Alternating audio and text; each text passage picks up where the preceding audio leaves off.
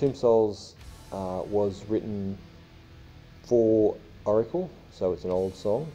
Didn't really change a lot from the original version, as none of the Oracle songs did.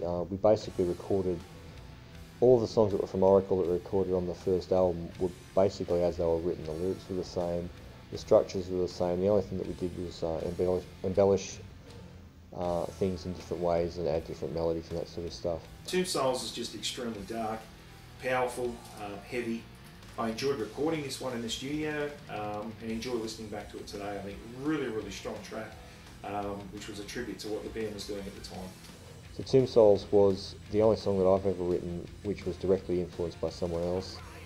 Back in 1992, Black Sabbath did an album called Dehumanizer. I wanted to do a song that was sort of an homage to that, because it's still one of my favourite albums ever released. Even though we didn't detune or anything like that, we wanted something quite, I guess, as heavy as we could make it. I thought the original maybe lacked a little bit of oomph in places, since it was kind of a little bit doomy in places, and it was supposed to be quite a heavy song.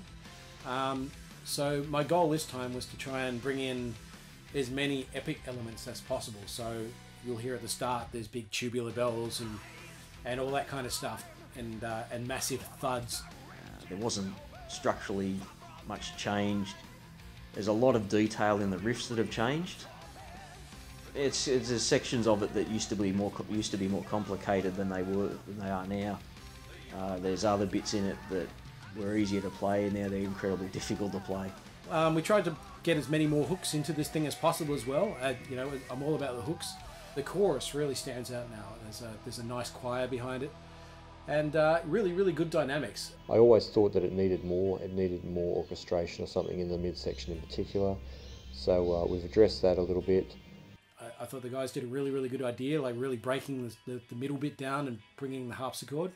So when it does come back into the nice melodic solo, there's a nice build up. So there's a really good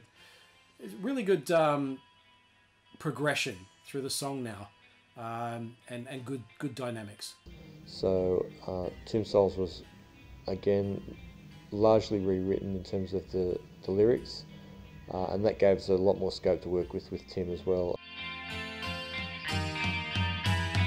Again, along with Quoth the Raven, the artwork by Shane Parker didn't come about until after the album was actually done. The new version by Dimitar, again, it really showed that moment where the Undertaker, which he's actually envisioned as a priest, is being taken away by the malevolent, vengeful spirit. So yeah, two different versions of the artwork that both pretty much summed up what the song was about.